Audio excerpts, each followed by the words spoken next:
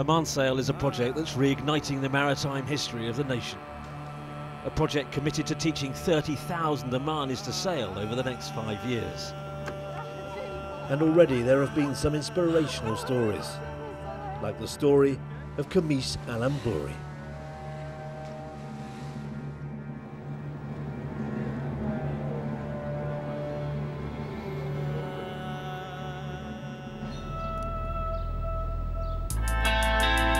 Three years ago, Khamis won selection as a recruit to Oman Sail.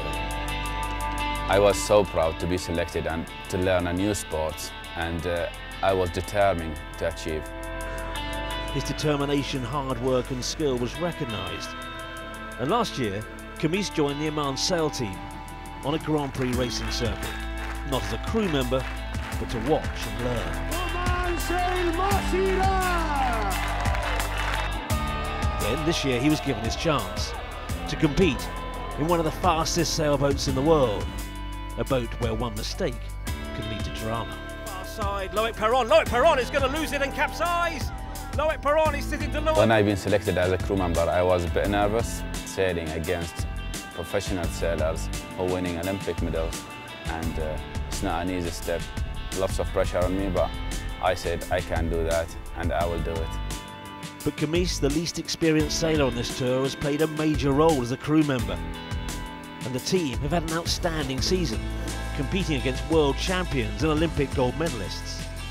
Khamis has only been sailing for 2 or 3 years, so for him to be competing against these guys and beating them is just a massive achievement. Khamis's story has been inspirational.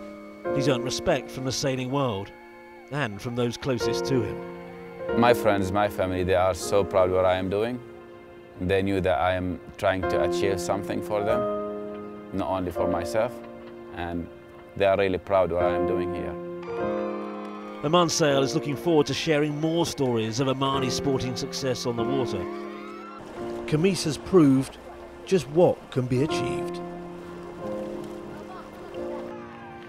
In October 2010, the Wave Muscat won the Extreme Sailing Series, one of the world's top Grand Prix sailing circuits. A quite extraordinary achievement for Khamis Al Anbouri.